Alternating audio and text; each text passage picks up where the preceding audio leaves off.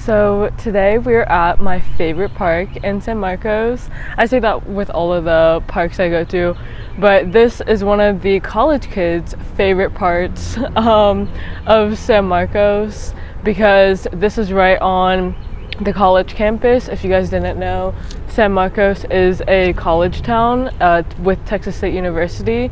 So this park is on campus, which is pretty cool, but it's pretty much the population of it is all young people.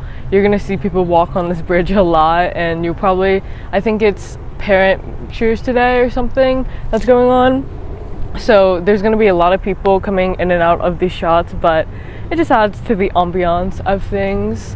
So today I wanted to talk a little bit about things I didn't know as a pilot before I was a pilot. For all you non-pilots out there, or people who are just getting started that don't know what to expect, or just some cool things that people didn't know about flying and whatnot. So today, since I had the day off, I figured I'll take you guys to a pretty nice place and, you know, kind of have an off day with you guys because I don't really have much else to do. So let's get into the video. So starting out, I'm first going to talk about my journey and how, you know, I chose this pathway for myself, because a lot of people ask, like, how do you even get interested in something like flying? Like, where do you even start? And so I started when I was in high school because I was a STEM student. And you know, if you guys don't know what STEM is, it's like science, technology, engineering, and math, and it's just an extension onto your high school classes. And so I did that, like, just wanting to study the universe. I went into earth and space science because I just loved the universe. I loved knowing what was going around me and, you know, the great beyond and whatnot. And so I decided to do STEM, and then STEM gave me the ground school for the private knowledge for flight training. I did that over a course of a year. I honestly was not crazy about it at all. I kind of thought it was dumb because we were doing all the ground training with just flight simulators, not even seeing a real airplane. And, you know, everything was just taught in class, and I think that's a horrible way to start out your flight training, especially if you're going from zero experience, because you're not going to understand any of the things he's telling you without the real world experience of getting in the cockpit, talking to ATC, experiencing the weather, you know, turbulence, and experiencing how different weathers affect your aircraft and whatnot. So, I mean, when I took that class, I was just like not into it. And then that was sophomore year, and then come around senior year, you know, that was when I started getting out of my like high school mindset and starting being like, what do I want to do once I get out of here? And I was heavily wanting, you know, to go to college, I guess, and go to like this big school and, you know, just party away or whatever. Not really. I just didn't really know what I wanted to do. And then I started thinking back to the flight training, and, you know, I've always felt like a very free spirit. I felt like I was like meant to go out in the world and see everything. And, you know, I think it also had to do with the town I lived in. I lived in Davidsonville, Maryland, you know, where there's honestly not much to do out there.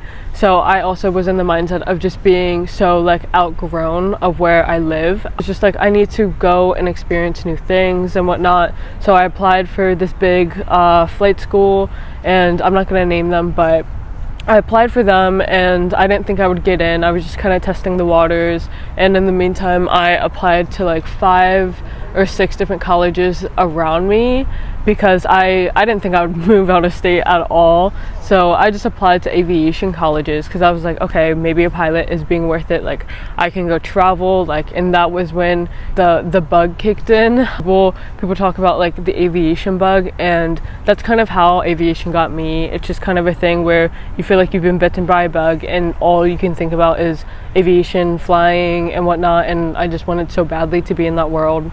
Ended up applying to a bunch of colleges. I got accepted into a bunch of them. I got accepted into all of them besides one, and that was like the University of Maryland, which is impossible to get into. And then I was like trying to decide on which college I wanted to go to, and then I realized that flight training is like 300 grand if I go to college, get a degree, and get all my licenses. And I was not trying to do that. I was not trying to spend that much money, especially when you don't even need a degree to be a pilot. and it would take me 4 years instead of 1. So I eventually get accepted into this flight school that would give me a loan for my flight training. They only had schools in Texas and like California and Arizona, so I kind of like, it was a big decision and a lot of people weren't happy with my decision, but I decided to go to San Marcos, Texas for the flight school, and I got my private and whatnot, and that's kind of where that story.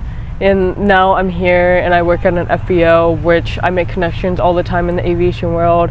If you guys didn't know, aviation is all about the people you know, which is quite sad.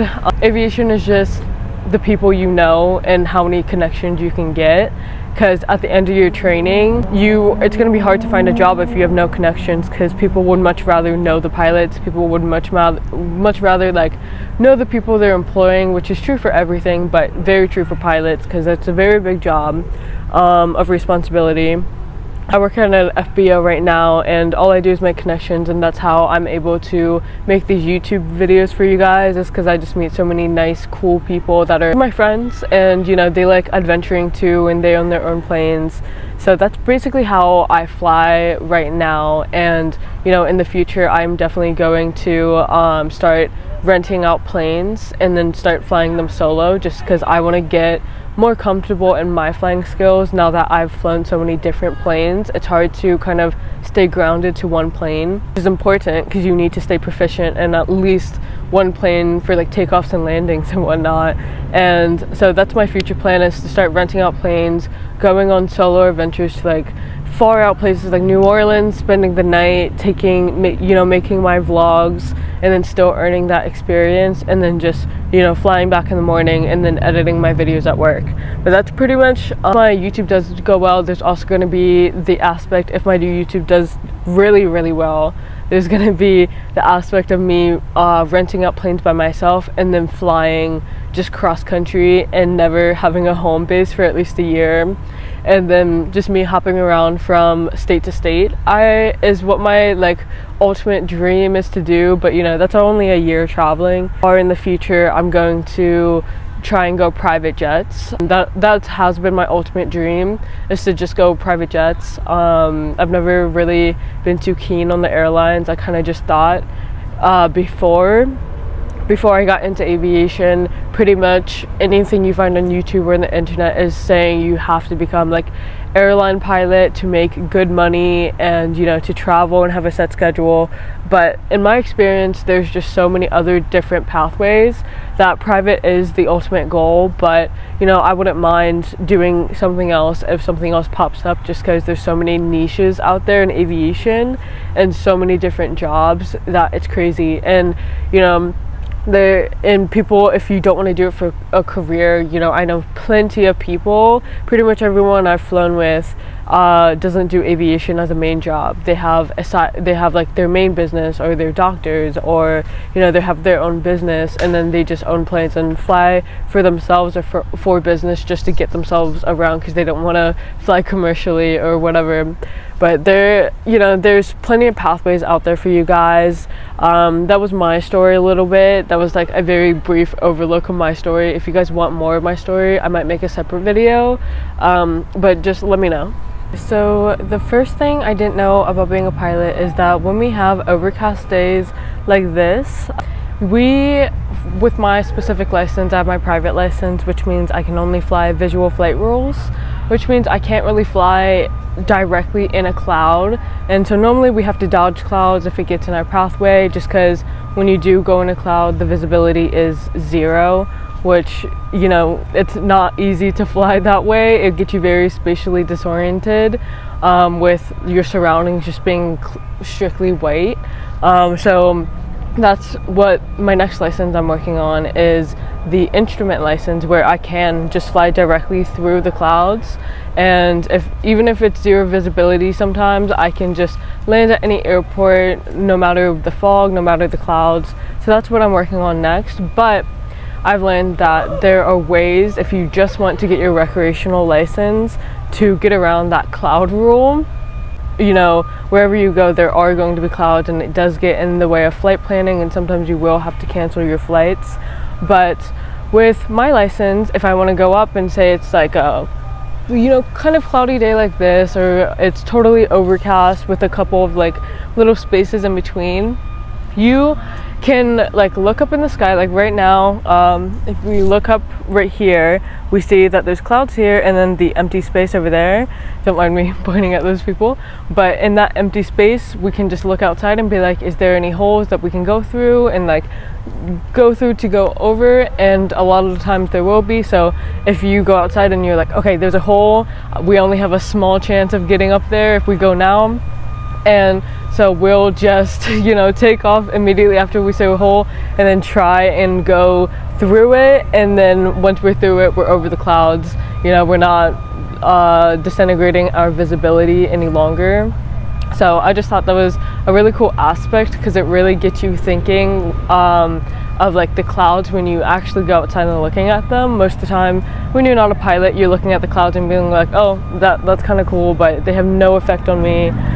But you know, as a pilot, you really get to worry about the weather a lot, and that's why you see pilots checking the weather all the time.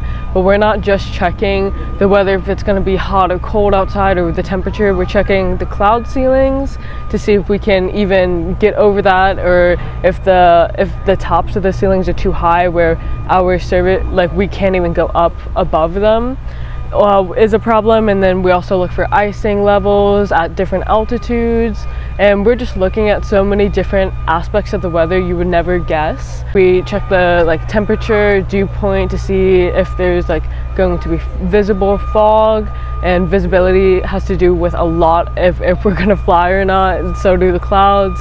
If there's any thunderstorms in the area, if there's any lightning strikes, like basically any thunderstorms you can't really go into. And then if there are thunderstorms, we have to pay attention as to where they are, so that if we really do need to go, we can literally just divert ourselves around the thunderstorm and then just go around it. Just like if a road was closed, that means just a part of the sky is closed for the most part. But I just think that is such a cool aspect of being a pilot, and things that non-pilots don't really understand when we like look in the sky and be like, oh, can we fly today? Or if we're looking at like 10 different weather things, that's just mean we're just making sure we're safe to fly, and weather is not an aspect of it.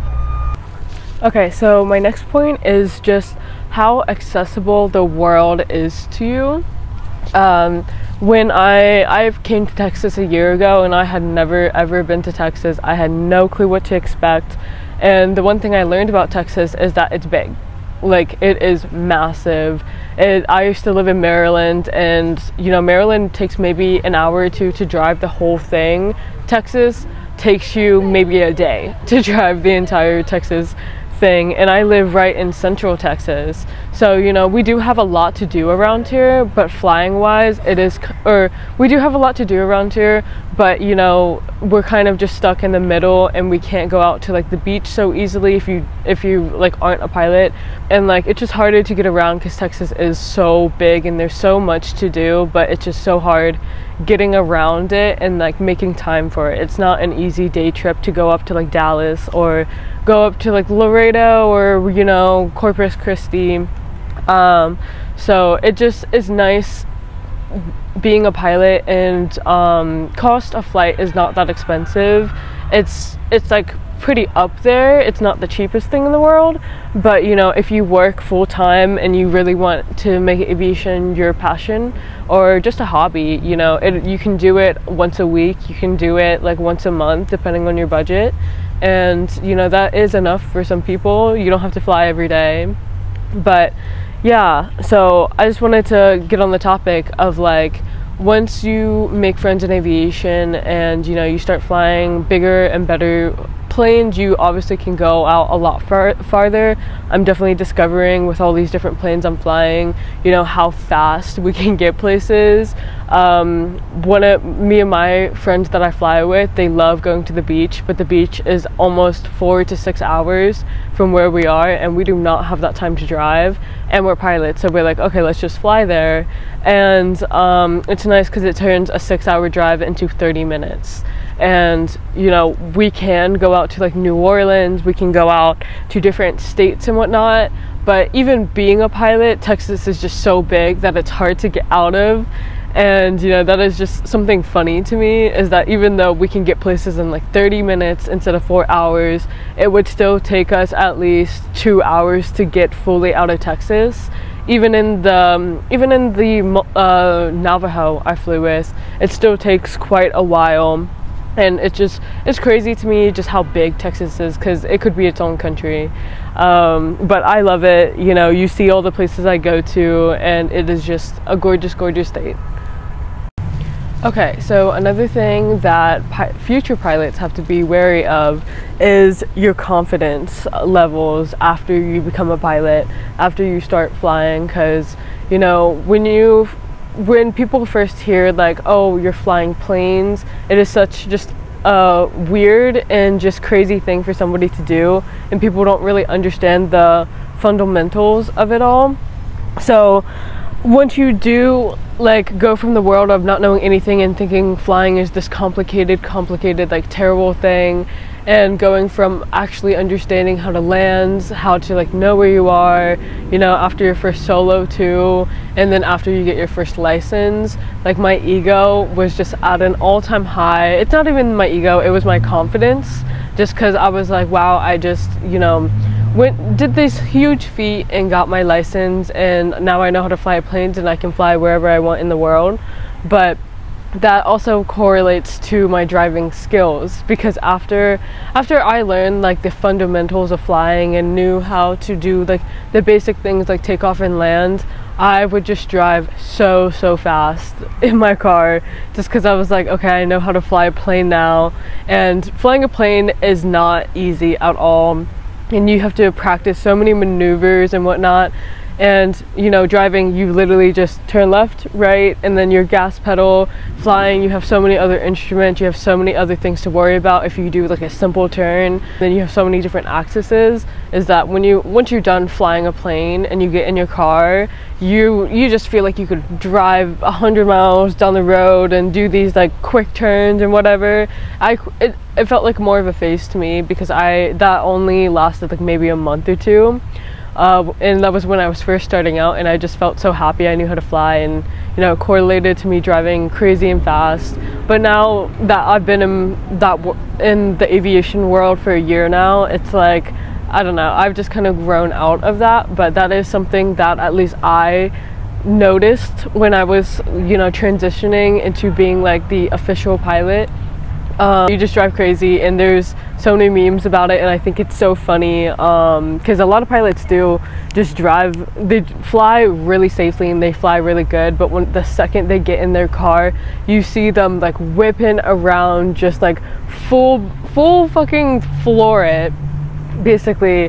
And it's just funny because, you know, they never have gotten in any crashes or anything, so you know, they're fine, and I trust them or I guess I don't trust them, but you know, they trust themselves enough to drive that crazily because they're so confident in their planes, and the things we do in the planes are really hard.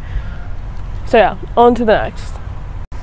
So another cool aspect about things I didn't know about being a pilot, and I feel like this one would be kind of a given, but how casual flying becomes to you after, which is a given, but you know, the distances we go, and like just being like, oh, I gotta go on a flight tomorrow to, you know, all the way across Texas or go to a different state or whatever, and it's just so casual to you to get in, you know, a plane and then go to your destination so fast that everything else becomes a little dull at a point.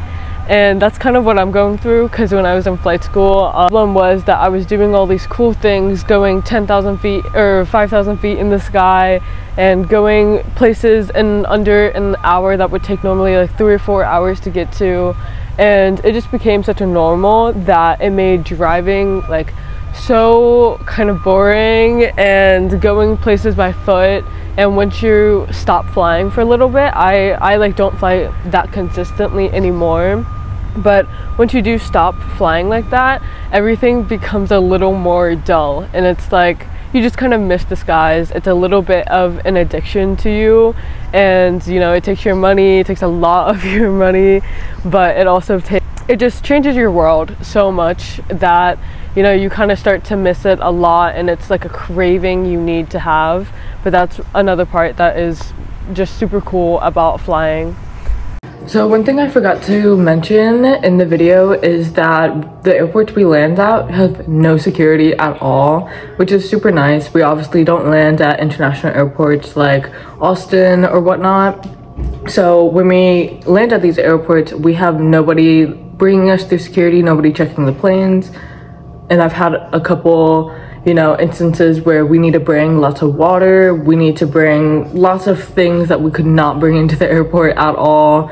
You know, I know plenty, I don't personally carry one myself, but I know plenty of personal pilots that, you know, might carry a firearm with them, and that's allowed to a T, which is super cool and also scary at the same time, because our security are the linemen, you know, the line service that fuels your plane up. And it's just super weird going from, like, before being a pilot, going to an airport and having to go through 2 hours of security and to not bring any liquids, you know, not to bring any like metal or electronics or whatever the security protocol is nowadays. It's really nice to be able to bring whatever you want, whatever food you want, you know, and really nobody checks us. There are ramp checkers that occasionally check people's like licenses, check their flight plan and whatnot if they have one. And you know, it's an awesome perk just because it saves you so much time. If you charter out privately and you're a passenger and you're not a pilot and you don't want to go through security, you don't have to.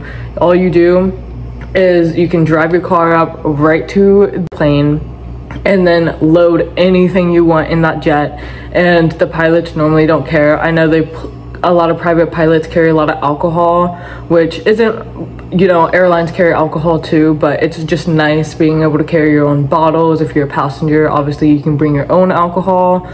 You know, the regulations on alcohol is really weird. I'm not gonna go all over all of that, but obviously the pilots can't be drinking it. But if you're a passenger in a private airline, in a private jet, you can't do it in like a Cessna.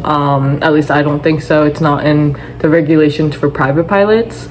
So that is just another factor to becoming a pilot. That is just something crazy to me, that we just don't have any sort of security. I mean, pilots, not everyone's trustworthy, so that's where I'm like, does that make sense? So that is just something really cool that I thought was, you know, cool and niche about being a pilot, just because we get to skip security. I think this will be the last really cool thing that I found out about aviation before I knew about it, and that is FBOs. FBOs is the place that I currently work at, and they're basically just, you know, the way we train as pilots. We do not go out to international airports, which are technically Class Bravo and Class Charlie airports. And that's like the bigger airports, Austin, Baltimore, JFK and whatnot. Those are the bigger international airports that you buy your regular airline tickets for. The places we go out to the smaller airports, I suppose, and those are generally for like general aircraft that aren't commercial, like big jets. And that's where I work, the San Marcos airport, you know, the Class D's, the Class E's, the Class G airports. That's generally where we land because it's easier. And when we land there are pilot lounges, and that's what a FBO is. It's basically a pilot lounge where you get your fuel. You know, you call in, you get your fuel, you can get food there. Normally they offer free like water, free snacks, free food most of the time. Another thing they offer is free cars. They're called courtesy cars. That's because pilots, when we fly in, we obviously don't have cars, and Ubers can get really expensive. And if it's in the middle of nowhere, sometimes there are no Ubers, so you're basically stranded. Courtesy cars are nice because we have two of them. They're nice Traverses, like 2021 Traverses, 2022 Traverses, like nice. I've heard FBOs give out like Lexuses for courtesy cars, and basically different FBOs have different time limits. Our FBO's time limit is 2 hours. So say if I fly into my airport and I need somewhere to drive into, I will just ask for the courtesy car. It's completely free to use. I just have to fill out a form. I have to and that's just for me to go get some food or something, or just to explore the city and explore the town we're at without having to be just stuck at the airport.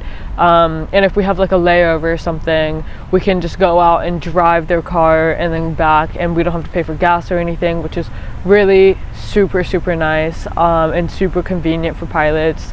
They're first come first serve, but normally we do have them available. So I just thought that was so fantastic. Just get free cars nicer than my car, nicer than half of America's cars at a point. But just, and to get a Lexus too for 2 hours. I mean, normally we can have them for a lot longer depending on how busy the certain FBO is, but FBOs are just such nice lounges. We have our own pilot lounge sometimes in them, and they cater to you so much, and you know, they can rent out cars for you if you need it for more than a day or two. But yeah, that's just a little bit of the perks that comes with FBOs. There's obviously tons and tons of other perks that I'm probably missing out on, but that's one of my favorite parts of being a pilot, is just flying somewhere and going to this new FBO that is just so nice, and just like they try and accommodate you as a pilot so much, and just the fact that they have so many free things, because I am a sucker for free things. You know, I'm a very cheap person, or like I just like not spending money, which is everybody. I think that I'm gonna wrap up the video now, but I just wanted to make this video to show you guys like some of the things that people don't really see when they're not a pilot, and I just wanted to kind of, you know, share my story as well, because I know when I wasn't a pilot, I had nobody that wanted to become a pilot either. Like I had nothing around me that had anything to do with aviation, and that made me so sad, and I felt so isolated, because I had this big dream of becoming a pilot and I had nobody around me to talk about it, and it seems so out of place because where I come from, being a pilot there, it's just very unheard of, you know. It is just super unheard of to even think of becoming a pilot, and not many people do it, especially at my age, which was the big problem with me. Yeah, I'm gonna wrap up the video, but if you guys did like my video, please make sure to like and subscribe. I definitely want to start making more flying vlogs, but I'm not sure when I'll have another flying vlog out, just because I've been super busy trying to work and, you know, maintain my schedule. If you guys want me to continue making flying vlogs, here's my Venmo. This is pretty much the only way I know how pretty much the only way for you guys to support me right now. If you guys have any other ideas on how to support me, let me know. But yeah, in the future I definitely want to start renting out planes by myself and, you know, flying in to different places. And if you guys want to see those videos, you know, be sure to at least like and subscribe, and you know, if you do want to support me, that would be great. But if not, I do hope you like this video, and you know, these videos are really fun to make, so let me know if I should be doing anything in the future, and I'll see you guys later.